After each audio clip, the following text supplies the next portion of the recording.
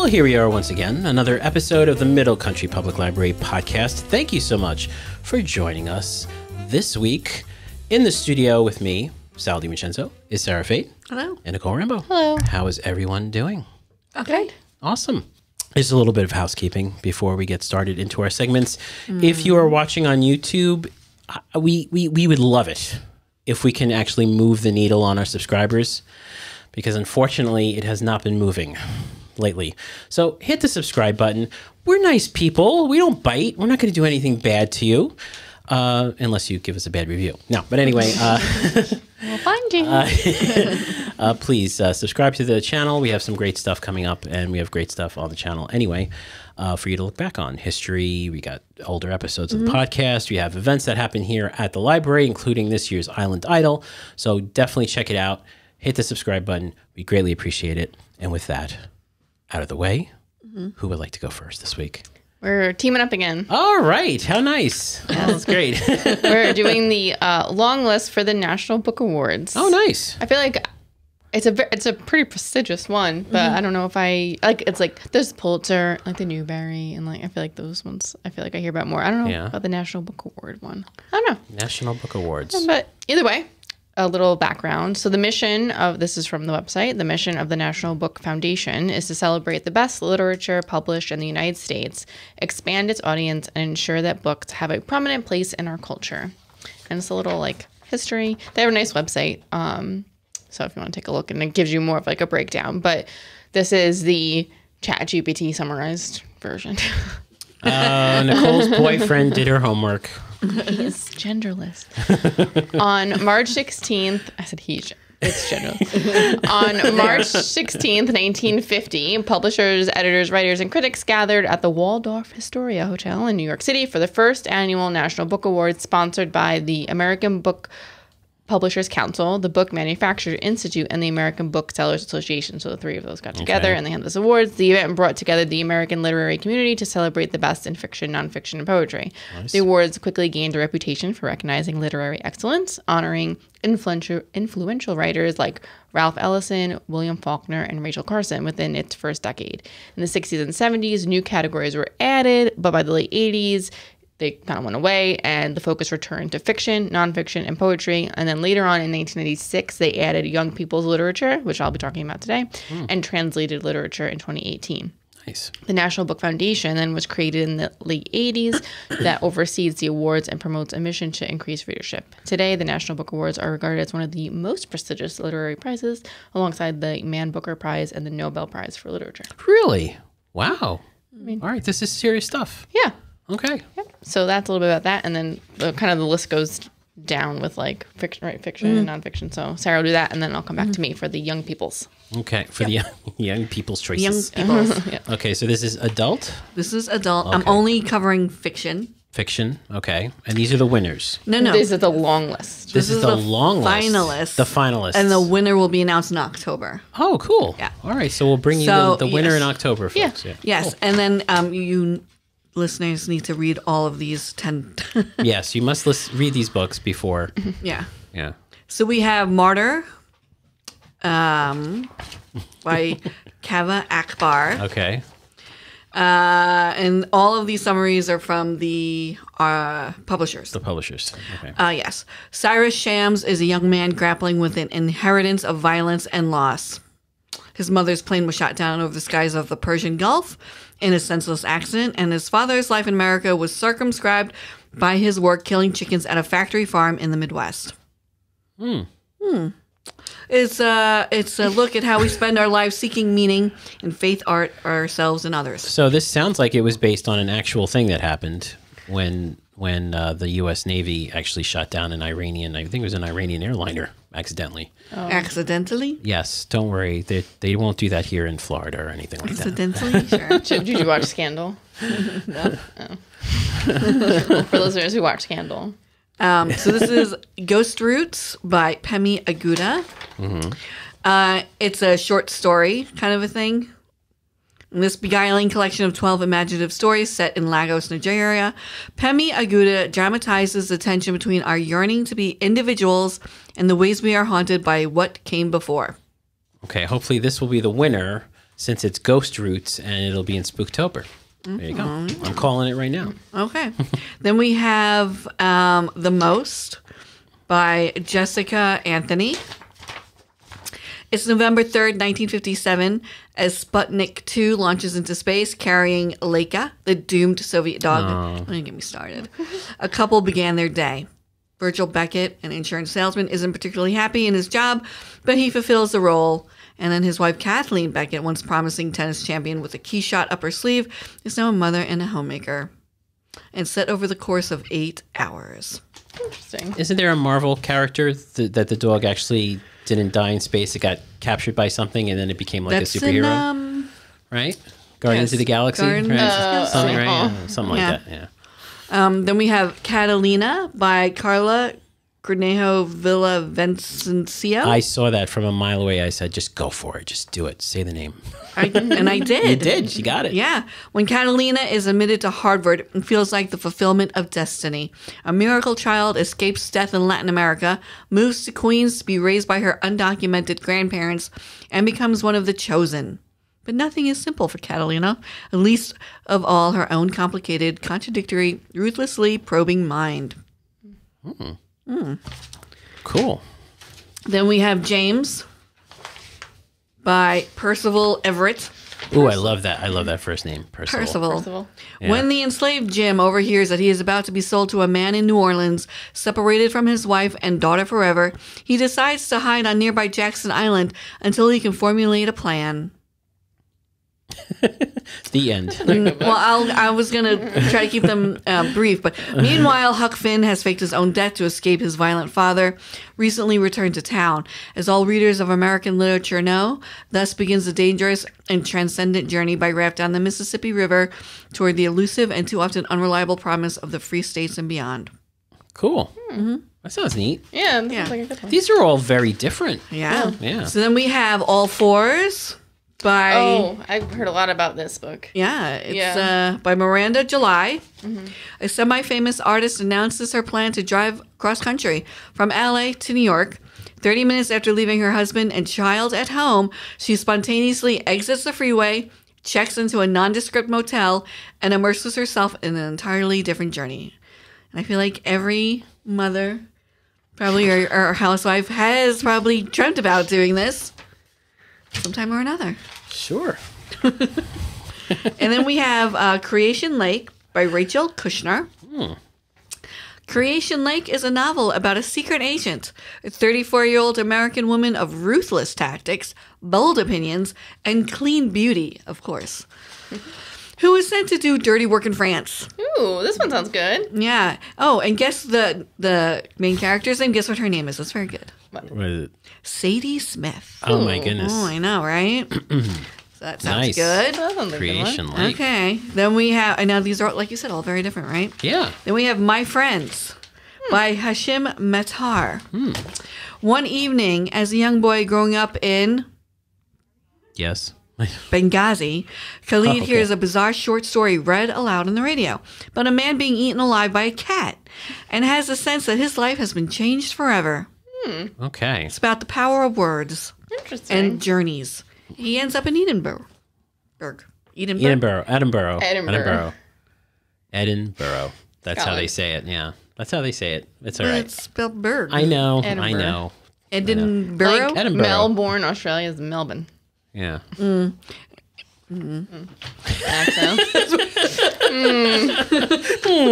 I don't like that. Sarah will be the judge. Okay, next up. We're almost there, folks. So You're Dead by Sam Sachs. Like saxophone. Okay. In between the space of time, when Ezra lights themselves on fire, and when Ezra dies, the world of this book flashes before their eyes. Everyone Ezra's ever loved, every place they've felt queer and at home, or queer and out of place, reveals itself in an instant. That sounds scary. I'm sorry. It's told in lyric fragments that span both lifetimes and geography. Oh. Oh, wow. It's a queer Jewish diaspora coming-of-age story that questions how our historical memory shapes our political and emotional present. That sounds quite heady, right? Yeah. It does. Yeah. Okay, Have last. a couple of drinks before reading that. All these books seem pretty, Yeah, except they for pretty, The Spy. Yeah. I want to read the Sadie book where Smith, the cat eats the person. I want that one. I know. Then we have Rejection. Fiction. Yeah, by fiction. Tony Mute. What is that? The story of Sal's childhood. Oh boy. Rejection is a provocative plunge into the touchiest problems of modern life. It's another short story. 7 connected stories seamlessly transition between the personal crisis of a complex ensemble and the comic tragedies of sex, relationships, identity, and the internet. Nice. Okay, a little modern tale there. Yeah. And Cool. that's the 10 goodies for adult. These are the They'll 10 keep you up adult at night. National Book Award long lists. Yes. And then Nicole, you have for the this kiddies. is for the young people's Young literature. people- okay, young It people. seemed to be this year anyway. It was like middle grade and YA. Oh, okay. I didn't see too many picture books. Have Do their they own do? awards. They've done. Do they do? I was going to say, do yeah, they do because that? They have their own. yeah, Yeah. Big, yeah. But like the one picture book that I really like called Big, it won once. So Okay. yeah, I do think they do them sometimes, but this year Interesting. it seems to be middle grade Oh. and YA. So the first one we have Ariel Crashes a Train by Olivia A. Cole. This is exploring the harsh reality of OCD and violent intrusive thoughts in stunning lyrical writing. This novel in verse conjures a haunting yet hopeful portrait of a girl on the edge. Ooh, I kind of like that. Buffalo Dreamer by Violet Duncan. A National Book Award long-listed novel about Summer, who spends her summers on her family's reservation in Alberta, Canada, and embarks on a journey of self-discovery as she experiences vivid dreams about fleeing residential schools, learns about unmarked children's graves, and uncovers her family's painful past, all while finding strength in her heritage and hope for the future. And it is based on the author's own family's history. Oh, boy. Then we have Wild Dreamers by Margarita Engel. In this stirring young adult novel in verse from award-winning author Margarita Engel, love and conservation intertwine as two teens go on a, quote, transformative journey celebrating the power of overcoming personal struggles to make a lasting impact. There's a lot of personal struggles, a lot of journeys. Specifically, they actually There is. I'm sorry. start oh, and no, 'cause there's more. Like that was from the publisher, but Okay. like more, like the longer one is they discover a passion for conservation, start a rewilding club to build wildlife crossings and help mountain lions find one another. Oh, that's kind of cool. That's nice. Yeah. Oh, a little bit of romance there. Yeah, Mountain it's lions nice. finding each other. Yeah. Well, Mountain lions and young adults alike. yeah. Yes, And it's exactly. like literally it says believing that if pumas can find a better future, so can they. Oh, do you think there's a scene in that book where the two lions are looking at each other in their eyes, and the camera zooms back and it's the two people looking at each other? No, okay, What? sorry. The Great Cool Ranch Dorito in the Sky by Josh Galarza. Ooh, I like The Great Ranch. Cool Ranch. Ranch Dorito in the Sky. yeah. Sounds delicious. Well, ever since cancer took his adopted mother's Oh, life, no. these are going to be like emotional. Oh, but terrible. Ever since cancer took his adopted mother's life, Brett has channeled his anxieties into his epic, intergalactic Kid Condor comic series. But as his grip on reality falters and his self-destructive fictions about his body and worth consume him, he finds himself confronting painful truths with his journal. And when his journal insecurities are exposed online, he seeks support from a fierce new friend Mallory and faces the courage to address his escalating eating disorder and the cosmic-sized hole in his heart. Oh my goodness, it know, these are- started like the first line was great. And it was just the like, title, yeah. Yeah, The that was title. it, yeah. And then it's nothing like what you think. no, there's no Doritos. The First State of Being by Erin Entrada Kelly. Oh, I do. I love her. So Okay, I'm not a judge, so it's okay. I could say that. I do. Right. I love this author. cool. When 12-year-old Michael Rosario meets a mysterious boy from the future, his life is changed forever. From best-selling author Erin Entrada Kelly, winner of the Newbery Medal for Hello Universe, which is one of my favorite books, and she's also a Newbery Honor for We Dream of Space. This novel explores themes of family, friendship, trust, and forgiveness. Okay. Yeah, it's like a time traveler comes. Oh, nice. Yeah, it's interesting. Okay. Yeah, into like the 90s. It's also like based in the 90s. Oh, there it's, you It's go. actually 1999, Yeah. and it's like on the verge of like Y2K and stuff. Oh, Yeah. Cool. we're early 90s. Yeah, really, maybe 80s. Yeah. Yeah. Well, you're right. Oh, stop. I was like mid 90s, Yeah. late 90s. Well, depends. What ages are you like? Well, I mean, Considering- 13 and up. Okay. Okay. Yeah. Yeah, I was, Yeah, that puts me in the 80s though. 90s. yeah. Yeah. 90s. Okay. Yeah. Now that we established that. Yeah. Everything We Never Had by Randy Rebay. This is from the author of the National Book Award finalist, Patron Saints of Nothing. Comes an emotionally charged, moving novel about 4 generations of Filipino-American boys grappling with identity, masculinity, and their fraught father-son relationships. And it's told from the multiple perspectives. So it's like the 50s, the 70s, like it's the 80s, and like Generational. Yeah, and it's Okay. told from different perspectives. It sounds very interesting, actually. Yeah. Then we have Kareem Between by Shifa Saltagi Safadi. Oh, that was a good one. Good job. This heartfelt coming-of-age novel in verse tells the powerful story of a 7th-grade Syrian-American boy and his struggles, big and small, as he navigates middle school. Then we have The Unboxing of a Black Girl by Angela Shante. Written as a collection of vignettes and poetry, The Unboxing of a Black Girl is a creative nonfiction reflection on Black girlhood. It's a debut YA title by award-winning author Angela Shante, a love letter to Black girls set in New York City, and serves as a personal and political critique of how the world raises Black girls. Right. Neat. Different way of, The vignettes doing and something. Yeah. poetry, yeah. Then we have Free Period by Ali Therese. Helen and Gracie are notorious for their pranks, and they are forced to join the school's community action club. They end up leading a campaign for period equity after a humiliating mishap. As they tackle the challenges of school politics, annoying siblings, and new crushes, they must decide if their friendship is worth sacrificing for their cause. Is that a play on words? I think so. All right. Because once I heard that, I was like, oh, I remember when I was in a senior year and I had period 1 was my free period. So I literally didn't start class for like an hour when I got to school. Did you still go to school, though? Yeah, I did, yeah. What'd you do? I had the same thing. I hung out in the newspaper office because I was on the newspaper, so. Oh, that's you know what I did? Oh, what'd you do?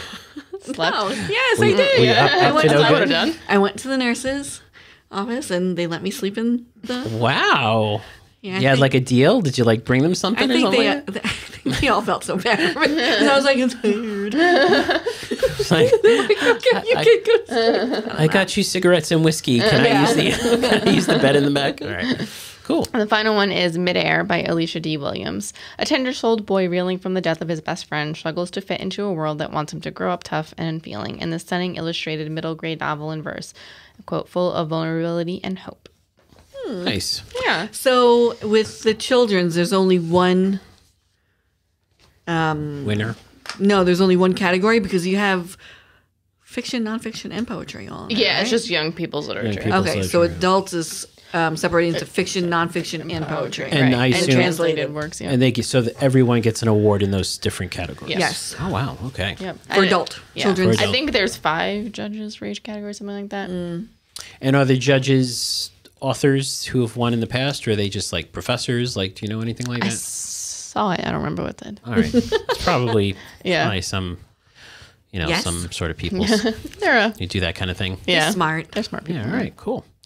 Awesome. Yeah, so it's a Well, National Book Award. It's a National Book Award long list, not the short list. Do they do a finalist list and then they pick a winner? think so, yeah. So it's got like the March Madness where they kind of Right, brackets, brackets. Yeah, Yeah. and then okay. and November 20th is actually when they announce.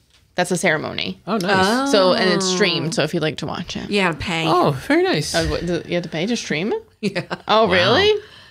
That's terrible. Yeah, because it was like, donate to stream. I'm like, I Would see. you have to, or is it just suggested? Well, they have to pay for the award. I Sure. assume they get some sort of financial. And they would do think so. I was like looking around the website. They do a lot of like grant stuff for teens, stuff. Cool. So it's a nonprofit, I think. So Yeah. it goes back. Cool. Very good. Thank you both You're welcome. for the Reader's Advisory, which we tend to do here from time to time. once in a while. Actually, very two episodes of Reader's Advisory in a row. It's like we're a library podcast or something. something like Hopefully that. your TBRs are getting longer and longer. Yeah. Yeah. Exactly. Very cool. Well, thank you so much for joining us for this week's episode. If you want to listen to older episode, read our show notes, just comment on our different episodes because you can do that too. Did you know that? You can do that at the website. It's mcplpodcast.com. Again, if you're watching on YouTube, please hit the subscribe button. And if you liked what you heard today, hit like. So for Sarah Fade and Nicole Rambo, I'm Sal DiVincenzo. We'll see you on the next show.